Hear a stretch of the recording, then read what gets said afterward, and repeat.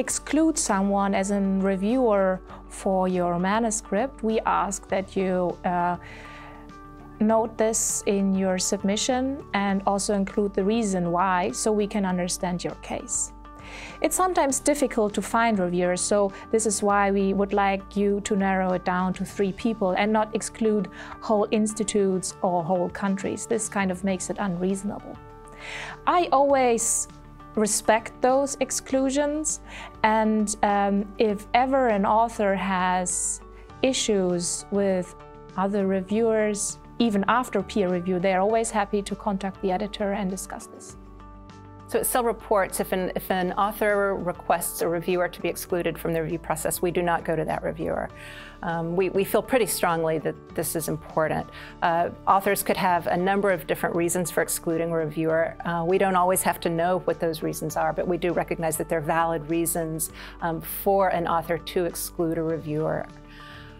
Sometimes this presents difficulties for us. So at Cell Reports, we take transfer manuscripts, and we have seen cases where the most positive reviewer was now excluded from reviewing the paper once the paper comes to us. And even in that case, we still don't go back to that reviewer, even if we know that that reviewer is favorably disposed towards the paper.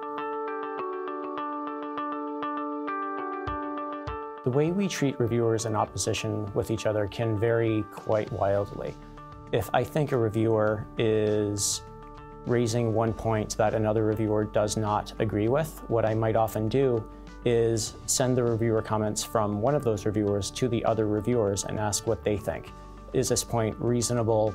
Does this person, are they raising a good point here? Is this something that the authors would actually need to address? And get some broader feedback and consensus about whether any particular point that seems to be contentious is actually relevant and would further the paper and actually help the authors and tell the story that they're trying to tell.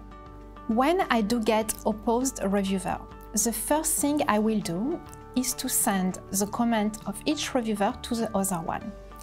Sometimes the reviewer that was negative will change its mind and realize that he or she was too harsh.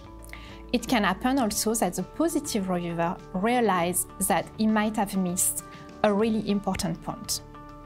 If the debate is not about a technical point, if it's about a conceptual point, I do believe that it's up to us editors to decide what we want to publish in our journal. And we can take a stand for a paper, even if one reviewer disagrees with us.